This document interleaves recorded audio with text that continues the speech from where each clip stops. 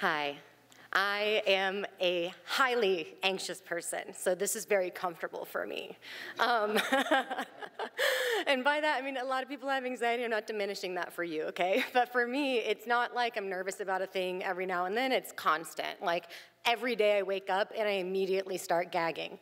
It's my body's way of like rejecting being awake, and I think it's because it knows what my brain's about to do to us. You know, like, so I'm uncomfortable all of the time. But one of the things that makes me the most uncomfortable is having to ask for help.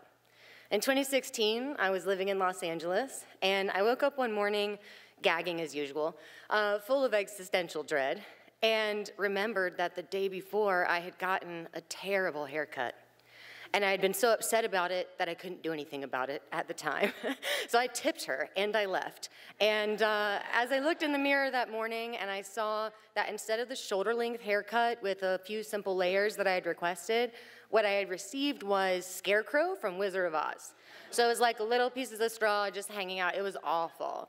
So I had to call the salon, and I called them, and I'm crying, and surprisingly, they're just like so nice about it. They're like, come on in, we'll fix it. And I'm like, can you make sure that other stylist isn't there? Because I'm mad at her, but also I don't want to make her feel bad. So they say that's fine, you know, and I'm getting ready to go. And it's one of those days where I'm already upset because I've got to go do this. It's like, don't want to do that on your day off. You know what I mean? You want to relax, not have to go get your fucking hair fixed. So I'm doing that, and I'm trying to get ready and get out the door, but like every little thing is going wrong. Not big things, little things, you know? Like I stabbed myself in the eye with my mascara wand. I stepped in fresh cat puke with a bare foot. I dropped my coffee on the way out the door. And the Santa Ana winds were blowing. And if you guys know what those are, okay, if you don't know what they are, they're extremely hot, strong winds that blow through Southern California at certain times of the year. They're the kind of wind that will get something in your eye even if you're wearing goggles. Like, they're mean, you know? They're also called the devil winds. So I finally leave the house, walk out into the devil winds with my pieces of straw flying around. I'm pissed. It's like making it even worse. And I get to near the salon. I park like 2 blocks away on a residential street. And I hop out of my car, leave my car door open. I always do this. It seems dumb, but it was normal for me. So I go around the front of my car to check the curb. In LA, they'll ticket you if you park too far away from the curb. It was fine. So good. I go to grab my car door. And as I'm extending my arm, whoosh, click. The Santa Ana winds, devil wind gusted my car door shut, which you might think, just open it, right? No, because what I had done when I opened my car door was hit that lock button, because I watch a lot of Law and Order. And another thing I had done was leave the car running, which I know is dumb, I know it is, but I was late, okay? So I'm standing there on the side of the street, my car door is shut, it's locked, it's running, my phone's inside, my purse is inside. And at this moment, I'm like, I'm either going to have a panic attack, or I could laugh at the situation. And that's sometimes like I have the choice. It's something I do sometimes, but sometimes I do not have the choice. At this moment, what I decided to do was throw my arms in the air, look at the sky, and scream, "Why?" And then I immediately started laughing crazily because I thought I was so funny for doing that. And I look across the street, and there's a lady there getting out of her car. She's clearly witnessed it. She just looks at me and says, "Hey, do you need help?" Yes, angel lady of the devil winds, absolutely I do. Like, please come and help me, you know?